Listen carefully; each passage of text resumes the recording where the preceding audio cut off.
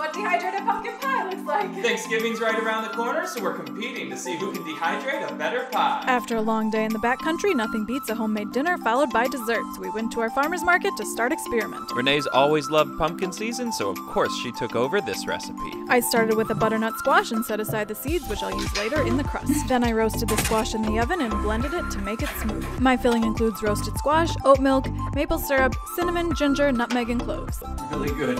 I spread the filling in a thin, even layer and dehydrated it overnight. This looks great, but can it compete with my apple pie recipe? We'll rehydrate and taste test both on Thanksgiving.